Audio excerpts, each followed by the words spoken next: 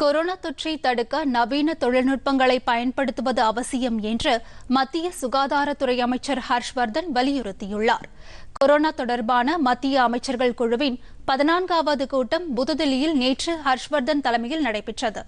வெளியுறவுத்துறை அமைச்சர் ஜெய்சங்கர், விமான போக்குவரத்து துறை அமைச்சர் ஹர்தீப் சிங் பூரி, உள்துறை இணையமைச்சர் நித்யானந்த் ராய், சுகாதாரத்துறை இணையமைச்சர் அஸ்வினிகுமார் சௌபே, முப்படைகளின் தலைமை தளபதி பிபின் ராவத், உள்துறை செயலாளர் அஜய்குமார் பல்லா உள்ளிட்டோர் கலந்து கொண்டனர்.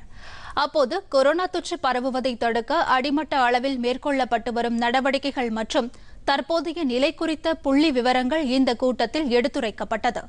மேலும் உள்நாட்டு மருந்து பொருள் தயாரிப்பு நிறுவனங்கள் தினந்தோறும் 2.5 லட்சம் தனிநபர் பாதுகாப்பு கவசங்கள் மற்றும் 2 லட்சம் N95 முகக்கவசங்கள் தயாரிக்கும் நிலையை எட்டியிருப்பதாகவும் கூட்டத்தில் தெரிவிக்கப்பட்டது. கூட்டத்தில் பேசிய சுகாதாரத்துறை அமைச்சர் ஹர்ஷ்வர்தன், நவீன தொழில்நுட்பங்களை பயன்படுத்துவது கொரோனா தடுப்புக்கான கட்டுப்படுத்தும் நடவடிக்கைகளின் ஒருங்கிணைந்த அம்சமாக இருக்க வேண்டும் என்றார். நோயை கட்டுப்படுத்தும் முயற்சியில் மாநில அரசுகள் மேற்கொண்டு வரும் நடவடிக்கைகளை மேலும் திறம்பட மேற்கொள்ள உதவுவதும் ஒரு அம்சமாக இருக்க வேண்டும் என்றும் குறிப்பிட்டார்.